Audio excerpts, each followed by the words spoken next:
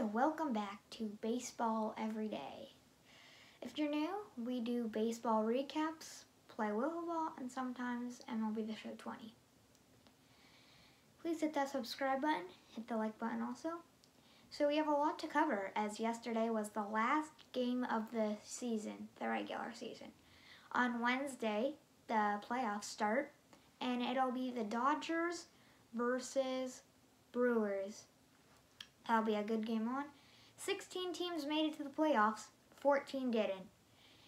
So let's start with the NL Central. The Cubs had a 10-8 victory over the White Sox. Chris Bryant hit a home run in top of the second to give the Cubs an early lead. And in top of the third, David Bodie hit a home run. So the Cubs had a 2-0 lead going into the fourth, and they had a good game, kept it up. Cameron Maybin had a 2 RBI double to give the Cubs a 4-0 lead, and the White Sox came back, but it wasn't enough. So the Cubs and the White Sox are both in the postseason, and one team that did not make it to the postseason was the Mariners. The Mariners played the Athletics, and Frankie Montas had 13 strikeouts for the A's. That is a career high, and the 6-2 victory for the Athletics propels them, and now they are in the playoffs and they won their division. So the Athletics will be in the playoffs, and the Phillies lost to the Rays. So did the Giants, and so did the Brewers, which means the Brewers are in the playoffs. Phillies lost 5-0. The Rays are going to be the number 2. The Rays did really good. This season, their record was 40-20, so they had a really good year. The Giants had a battle to come. They lost 5-4, but in the first inning, Will Myers hit a home run. The score was 1-0 going into bottom of the second, and Mauricio Dubon, the center fielder, hit a home run to tie the game up. Then, in the top of the fourth, Will Myers had a sac fly to score the run from third, 2-1, and then in top of 6, the Padres went off to get 3 runs on a bunch of hits. So the Giants were losing 5-1, and Brandon Crawford hit a 2-run home run to give the Giants to be still ahead, trailing 5-3. Then, in bottom of 8, the Giants' star player this year, second baseman Wilmer Flores, hit a home run to right field to give the score a 5-4. Padres brought in their star closer this year, Trevor Hoffman. He did not give up 1 run, and Austin Slater made the final out of the season on a strike 3 called that was several inches below the strike zone. Not a happy call, and not a good way to end the season for the Giants, but better luck next year.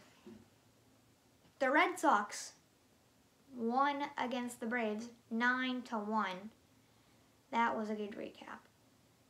The Reds beat the Twins 5-3, and the Brewers lost 5-2. We'll go over those real quickly in a second, but we do have to say there's some more. So the Padres have some bad news. Mike Clevenger is going to be out for a while, as he has, or not in a while, probably the next 2 weeks. Danielson Lamet, their starting pitcher in Cy Young competition, is also out. Their 2 starting pitchers are out, with both of them have elbow tightness. Will Myers was day-to-day for a few days, but yesterday he came back and had a fantastic day as he helped the Padres win. And now to the Phillies-Rays game.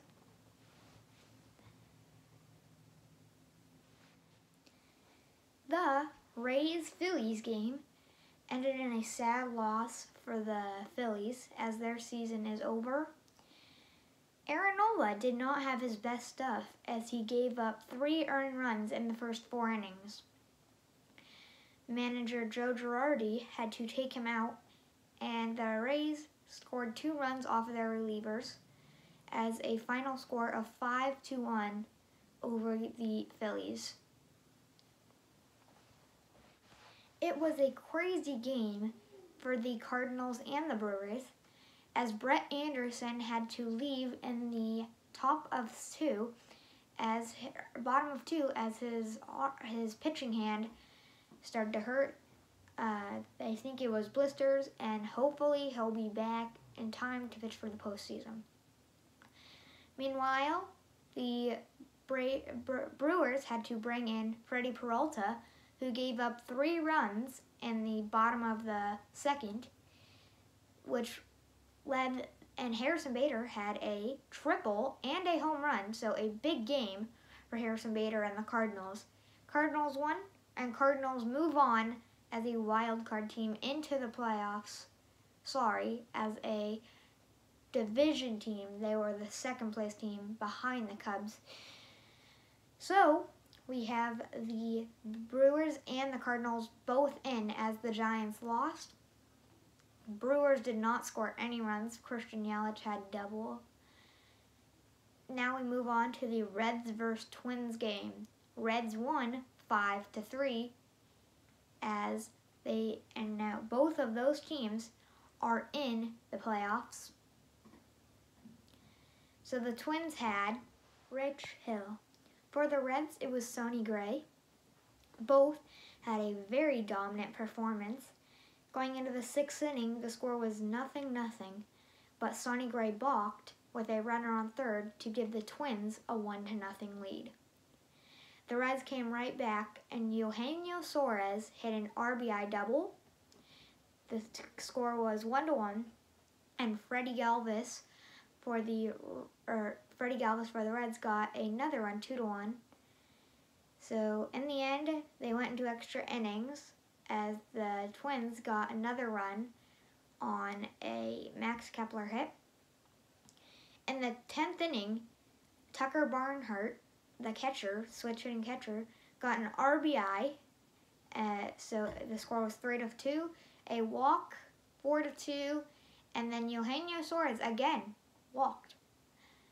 That was the Reds recap, and now let's go to the Diamondbacks-Rockies game. The Diamondbacks score 11 runs as they win over the Rockies 11-3. Madison Bumgarner got his first win in a Diamondback uniform, and he pitched a solid 7 innings. Cole Calhoun had a big day, a home run, and 5 RBIs. The rest of everyone on the Diamondbacks got a hit, a well day, and a very good day for the Diamondbacks. The Dodgers, they beat the Angels 5-0 as A.J. Pollock hit 2 home runs, both into center field. The Angels lost as Patrick Sandoval got the start for the Angels. The Dodgers used an opener, and Dustin May came in the 2nd inning and pitched very well. The Dodgers are the 1 seed and will be moving on to the postseason. For the Pirates, Adam Frazier had 2 RBIs in 5 at-bats and 1 RBI from Ke'Bryan Hayes as he walked and scored once. He had 2 hits that game, and Jose Ozuna came in with a 2 RBIs.